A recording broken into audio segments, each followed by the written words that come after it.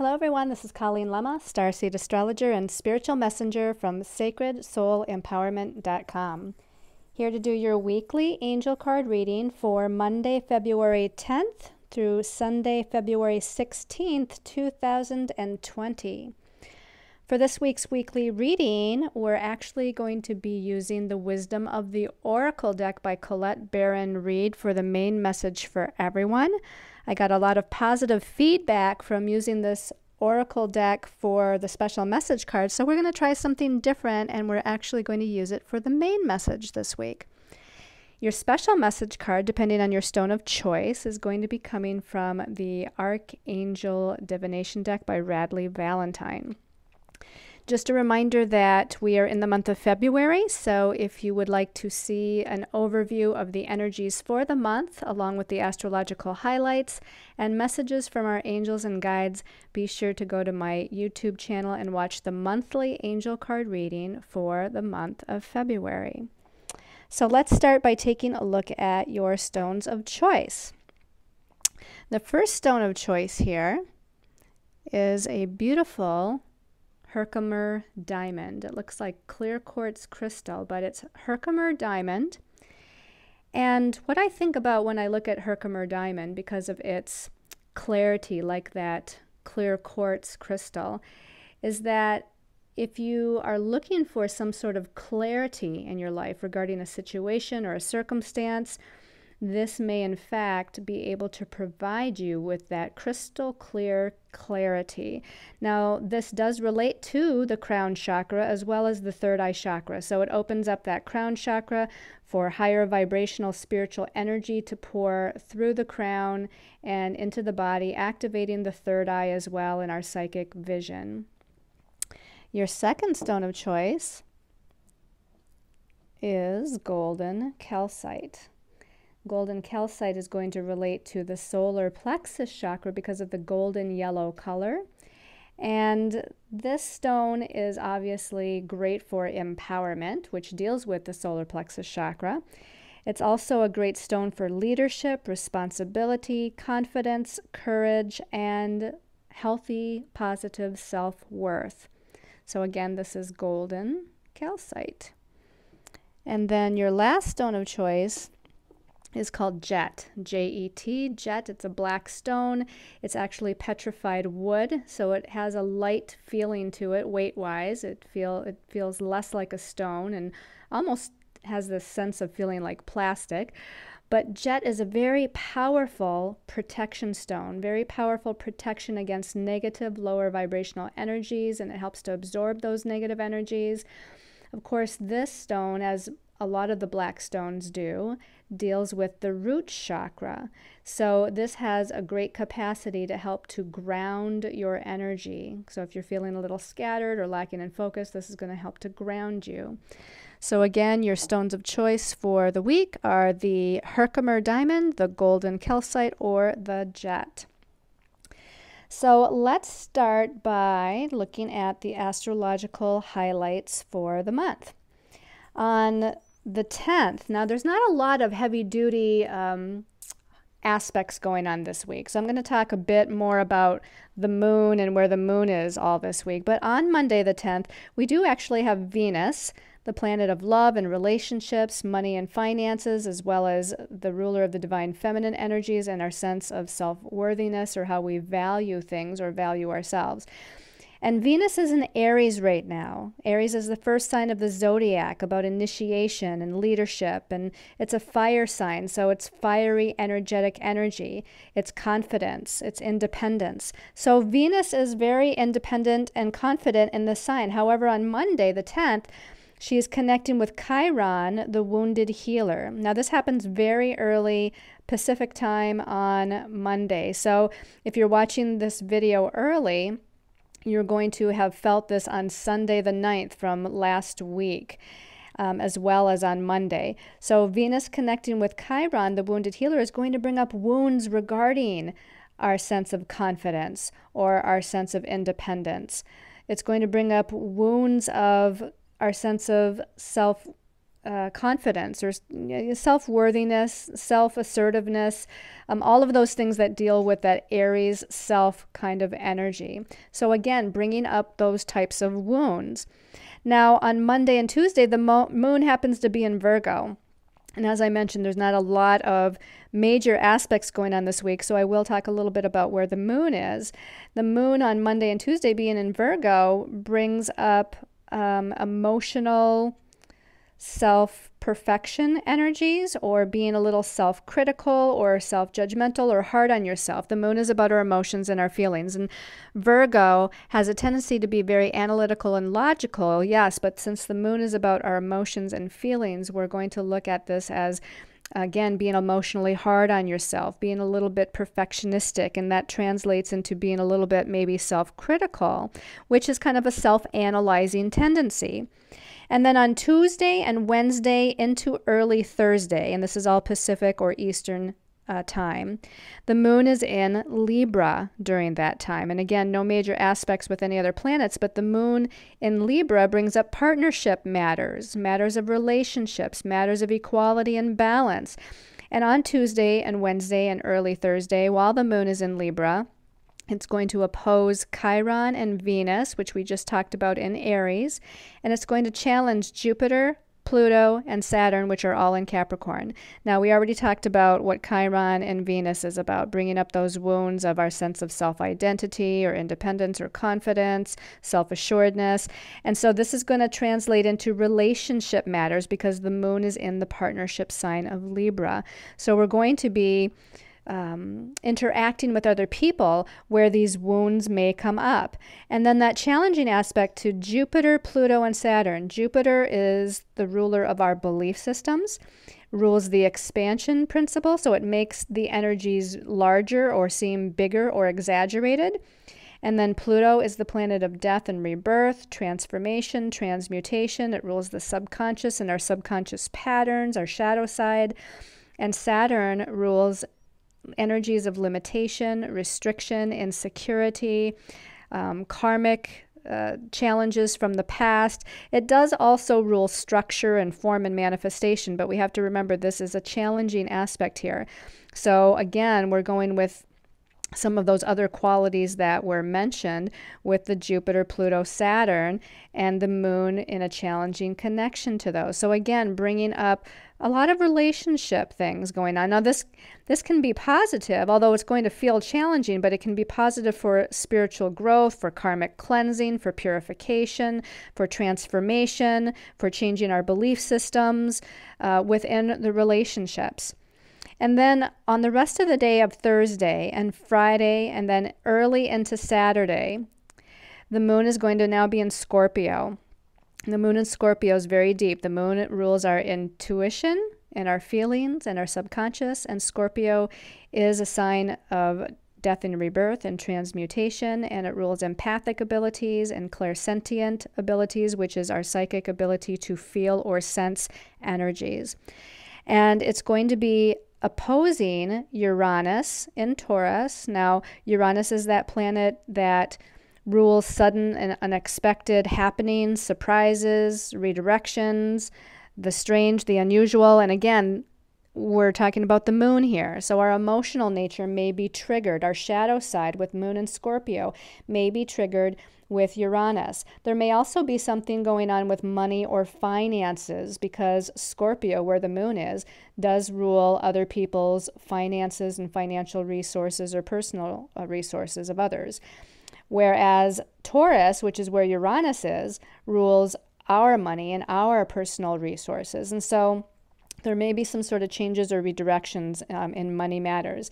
The moon in Scorpio during those days, Thursday, Friday, and early into Saturday, is also in a challenging aspect to the sun, which is in Aquarius. Now, Scorpio, where the moon is a fixed sign, meaning it's kind of stubborn, fixed in its ways. The sun being in Aquarius, Aquarius is also a fixed sign. It's a fixed air sign, so it's also a little bit stubborn in its ways. So we have fixed air, which is our thoughts, our ideas, and the way we communicate, and we have fixed water with Scorpio, which is our emotions and our feelings. So there might be some sort of clash here, and wanting to kind of stand firm in what we think or feel or believe and not wanting to really give way. And that might cause some challenges during those days. And then on Saturday evening or later Saturday and into Sunday, the moon is in Sagittarius. So things will lighten up a bit from it being in Scorpio.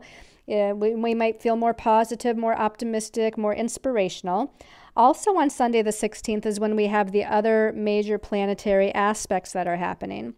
We have Mars moving into the sign of Capricorn. So it's been in Sagittarius for a while, and Mars is a fire planet. It's fiery, it's energy, it's action, it's forward movement. And while it was in Sagittarius, which is mutable fire or changeable fire, it might have been all over the place. We might have not had a clear direction or clear focus, and we might have been vacillating all over the place. Now on Sunday, with Mars moving into Capricorn for the next few weeks, things become a little bit more focused, a little bit more grounded, a little bit more goal-oriented and practical. And we're working more on career matters or projects or who we are out in the world. Again, our goals and our ambitions is what Capricorn rules. It's also about our sense of authority. Capricorn can rule authority or authority figures, and Mars moving into that sign gives us more of a drive to own our own authority and to also take responsibility. Capricorn is a sign of responsibility. So Mars is giving us the impetus and the energy to take more responsibility for our direction, our forward movement in our lives.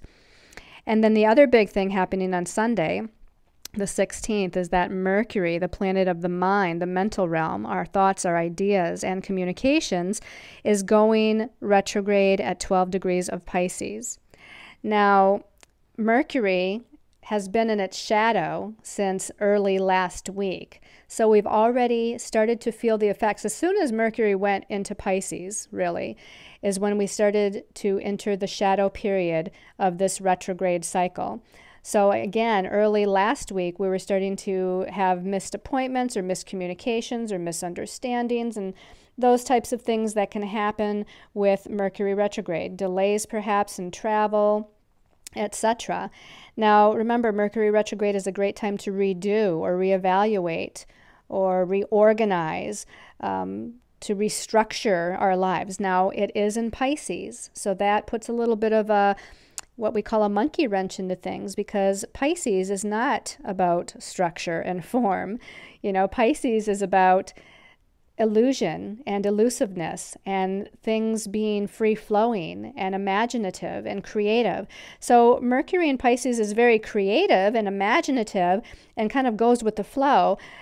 So especially with this retrograde that officially starts on Sunday the 16th, although like I said, we started feeling it last week and all of this week as well. We started to have that feeling come upon us that our thought processes may have become more muddled or misunderstood by ourselves or others. And there might be a lack of clarity and again, confusing communications in all different forms that are happening. Now, as it goes retrograde for the next few weeks here, or a week and a half or so, until mid-March. Mid-March is when it will turn back to direct motion. But as it's retrograde, it gives us time to do as much of that restructuring, reorganization, reevaluating, reviewing as we possibly can, even with it being in Pisces. So it's best to just kind of keep open and going with the flow with our thought processes and with, you know, where our ideas might be heading, to not necessarily try to latch on onto any one thing, to allow it to kind of vacillate even, or free flow from one thing to another. Again, our decisions may be a little wavering and vacillating during this time because of that Piscean influence. So just kind of go with the flow. Mercury in Pisces, because Mercury is a logical planet, but it's in a sign that's very intuitive and psychic. We want to just really listen to our intuition, to what we feel might be right, or what we see in our mind as far as our imagination, or what we visualize or get flashes of insight or psychic impressions about. Since Mercury does rule the mind, again, it stands to reason that while it's in this psychic sign, that our psychic senses are going to be heightened, especially if we practice meditation and other self-reflective spiritual practices. Now, also on Sunday, the moon, as I said, is in Sagittarius Saturday evening and Sunday. So the moon is going to make a challenging aspect to Mercury in Pisces as it turns retrograde, which is going to intensify that energy a little bit. And as I said, the moon rules our emotions. It's in a mutable fire sign, so we might be a little bit more emotionally reactive. And Mercury slowing down and turning retrograde in Pisces might bring up some misunderstandings. So just be aware that there might be some emotional or communication misunderstandings with you and other people, as well as perhaps just being confused within your own mind about things. Now let's go ahead and take a look at the messages from our angels and guides. Now, again, some of you wanted to know exactly what this deck was. This is Wisdom of the Oracle Divination Cards by Colette Baron Reed. This is what the booklet looks like here, so that you can write down the name of the deck or her name. A lot of you wanted to purchase this deck. It is a wonderful deck. And I believe it has 48 cards in it. It has, just as many or around as many cards as a tarot deck does. So it's got a lot of messages and options in here. So we're going to see how this goes, since this isn't a regular tarot deck as far as doing this reading. So the first card that came out is number 13, Message in a Bottle. It seems like we got this card as a special message card in the last couple of weeks in one of the readings. It seems that it's a familiar card. Now, the number 13, and I just put in my own numerological kind of slant here when I'm looking at the numbers of the cards, but the number 13 is a karmic number in numerology, and it deals with transformation, death and rebirth, and going through inner changes, like a snake shedding its skin. Now, the card itself, called Message in a Bottle, obviously this is dealing with messages, communications, and as I said, we have Mercury slowing down this week to turn to retrograde motion. Now, the stork is sitting here at the top of the bottle, meaning messages coming from up above. So this can be messages from our angels and guides, messages that we bring through from our higher soul selves, from the universe itself. Also, this bottle is half submerged in the water, if you notice. So this is about also messages of an emotional nature or of an intuitional or psychic nature. The water deals with psychic and intuition. Water, one of the water signs, Cancer, comes to mind, also deals with home and family. So some of these messages may be, again, emotionally based messages, not necessarily negative, but emotionally based messages from those in our home and family, or from those that we're really emotionally close to, that we have a close emotional connection to. So pay attention to your intuitions and your psychic guidance. Pay attention to your meditations and messages that may be coming in from your angels and guides. And of course, a lot of times, even with messages coming from other people, communications or information coming from other people, that those communications and those messages are also divinely guided from spirit. So also pay attention to what other people are saying to you, or information they may be giving you. There may be hidden messages that are within those conversations with other people as well. Okay, let's go ahead and take a look at the next card here. The next card is number 8 in community. Okay, now the number 8 often deals with life path, destiny path, career path, money and finances, but it's also a number of empowerment, where we're being disempowered or where we need to take back our power, where we need to empower ourselves. And its true positive function is with the balance of the divine feminine and the divine masculine. And you can see that in the number 8 by turning the number 8 on its side, and it becomes the infinity symbol. So it's this free-flowing infinity symbol.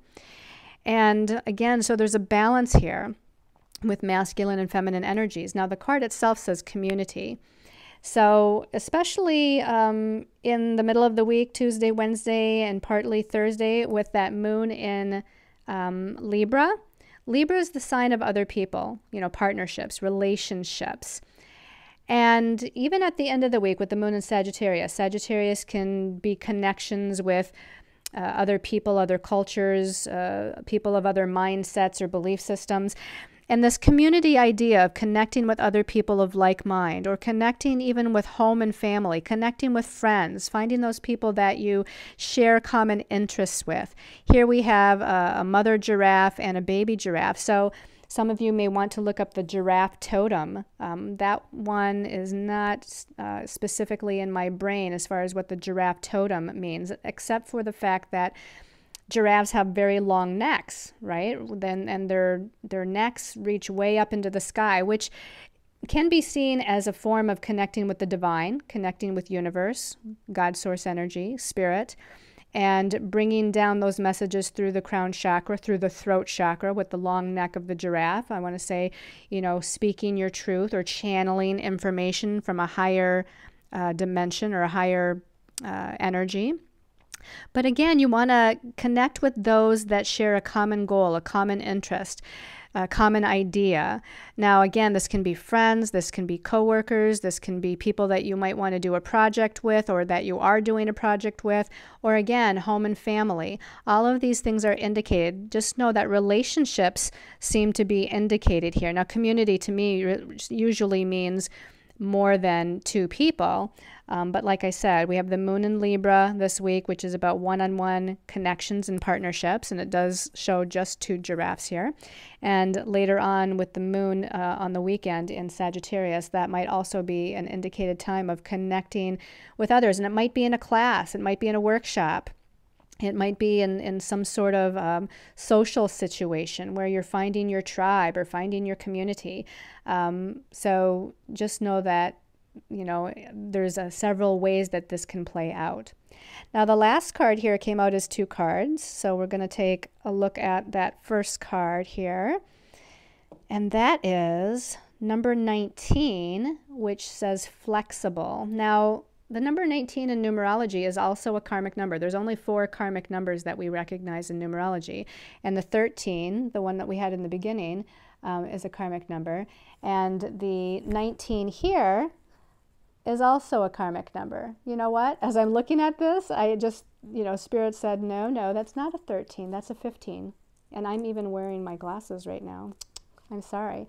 So the 15 here is not a karmic number, but we're dealing here with maybe some unexpected change. And I also have to think that since I saw that as a 13 to begin with, that there might be some sort of transformation in the messages coming in. But this truly being number 15, we want to look at change and redirection, that these messages and information can somehow be redirecting or changing our lives in some way. So again, apologies there. But number 19 is a karmic number.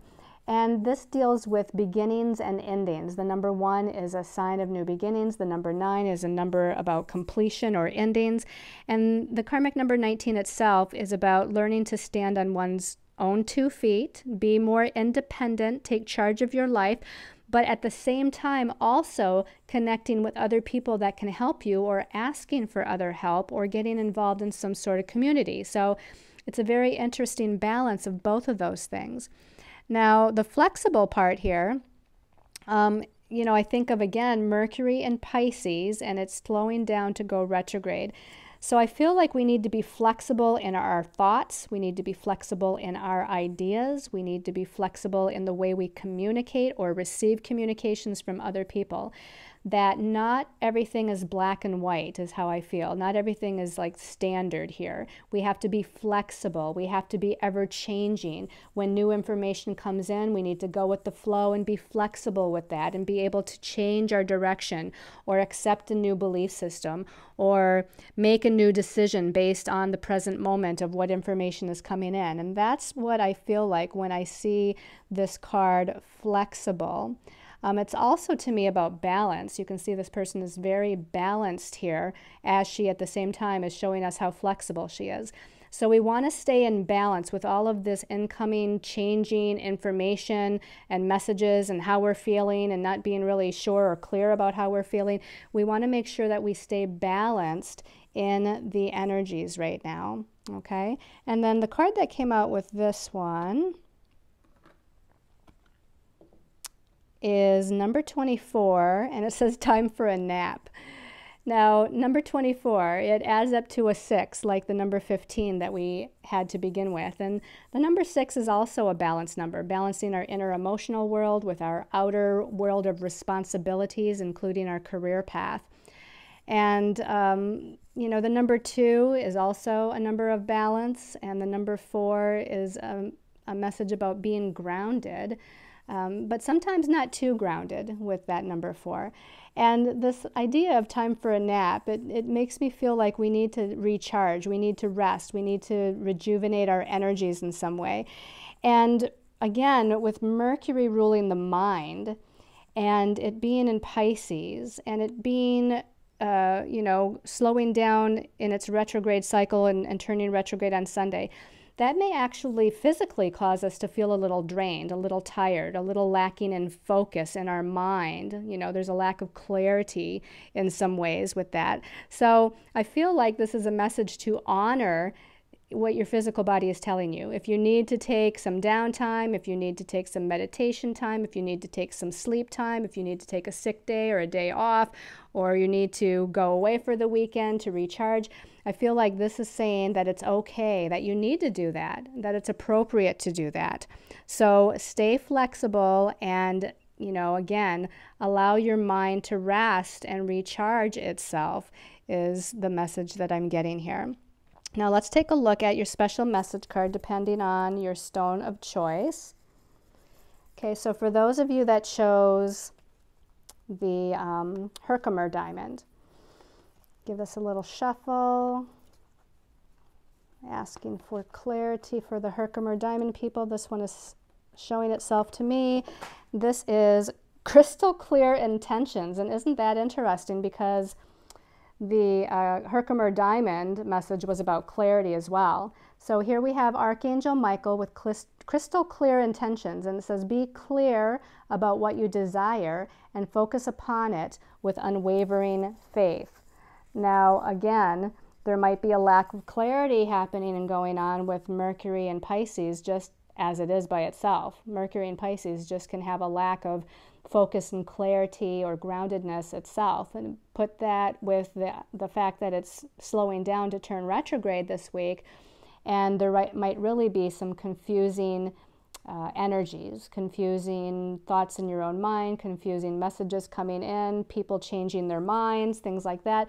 But with this, if you're trying to manifest something, you're trying to work towards a goal, you're trying to create something, working on a project, etc., this is saying to take time out. I'm gonna add in the idea of meditation, because that always helps us to ground and focus and balance our energies.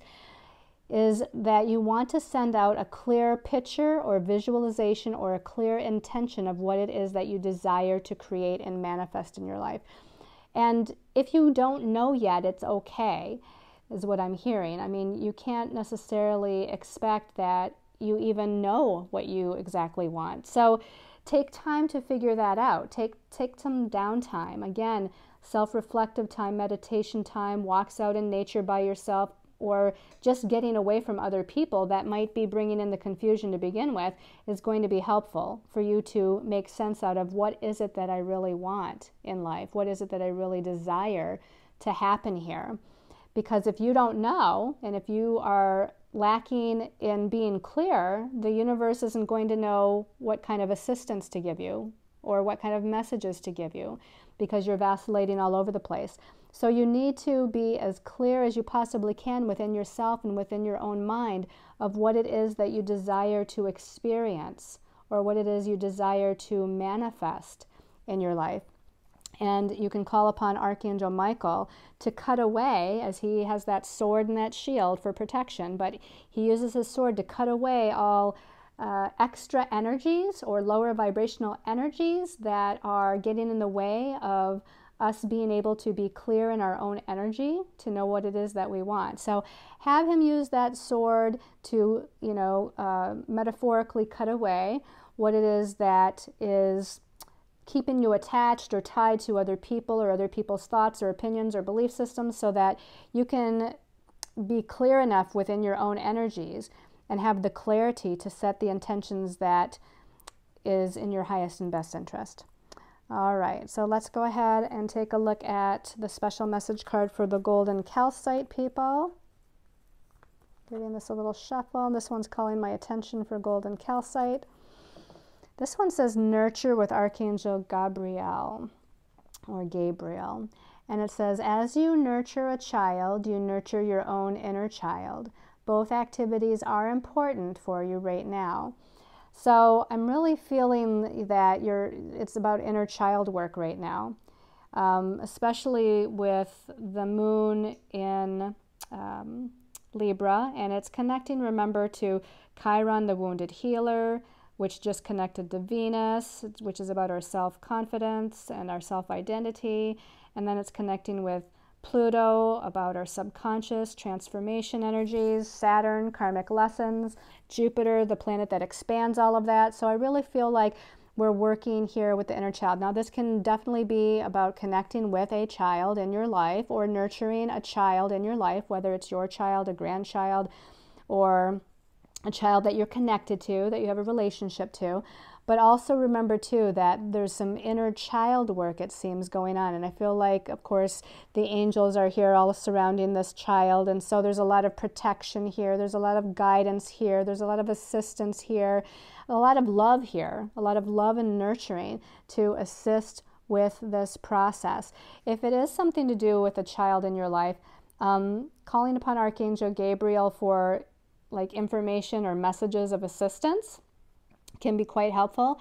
And also Archangel Metatron. Archangel Metatron helps with the crystal and indigo children out there. So the indigo, whether it's a small child all the way up into, adulthood, but the indigos are more of those warrior types of children that kind of kick back against authority. And of course then the crystal and or rainbow children are more of the healers and the sensitives and the empaths that are out there. And of course there's a lot of children, adults as well being included, that exhibit all of these qualities in some way. So nurture, nurture, nurture. Okay. And for those of you that chose the jet crystal, this one right away is sticking out. So let's pull that one out. Prioritize with Archangel Metatron. We just brought up Archangel Metatron here. Now it says, focus on your highest priorities. I will help you get organized and motivated. So Archangel Metatron was one of only 2 archangels that lived an earthly life and then was made an archangel. So in his earthly life, he was a scribe. He was one that wrote down the written word. And this is why he's here to help to organize and prioritize activities or information or chores or, goals in your life that need to be accomplished. And if you have been lacking focus or motivation or organization, call him in, because he's going to help you to get there. He's going to help you to get motivated and get focused and get organized. Although with these energies of retrograde Mercury and Pisces, it might be a little bit more difficult than usual, but Archangel Metatron is definitely going to be able to help, especially if you can kind of write. I want to say writing something down is a creative task. When we write something, when we just let our minds free flow and use our imagination to write something, we're using more of the intuitive and we're more free flowing in that way. Even though we're doing something structured like writing, and using some sort of focus with that writing, we can combine it with the intuitive, creative, free-flowing water energy, which Pisces is, to kind of do that. So I feel like that is one way to prioritize what it is that you need to do next, or the things or goals that you have over the next month or 3 months. Now here it looks like Archangel Metatron is carrying some sort of bowl here. There's a lot of higher vibrational light in it, so I feel like there's a gift that's coming or on the way. So the more that you can get organized in what it is that you need to do, or the more you can get motivated to take an action or take a step forward, and especially if it's a creative step, then there's some sort of, whether it's a message or whether it's some sort of gift of support or other type of assistance, I feel like is forthcoming for you. All right, everybody. I hope you've all liked this weekly angel card reading. I've been trying something a little different here with my sound quality in the last couple of weeks, so continue to give me your feedback. I'm still getting various feedback of some of you saying the volume is better, other people saying it's not, other people saying that it was fine all along, so I really am confused myself as to what's going on with the volume, but hopefully with what I'm trying here in the last week and this week will help to create a better listening experience for you in my videos. And I appreciate your support and your patience during that process. Also, again, another reminder that my new podcast, my second podcast with psychic medium Kathy Munson, is out on Empowered Voices, our YouTube channel Empowered Voices, our Facebook page Empowered Voices. So be sure to listen to our second monthly podcast. Really excited that we're continuing to do this. And if you have any ideas of what you'd like to hear Kathy and I talk about in a future podcast, please email us at empoweredvoices11@gmail.com. That's the number 11, empoweredvoices11@gmail.com. Thank you so much, everyone. I'm sending you lots of love and light and many, many angel blessings.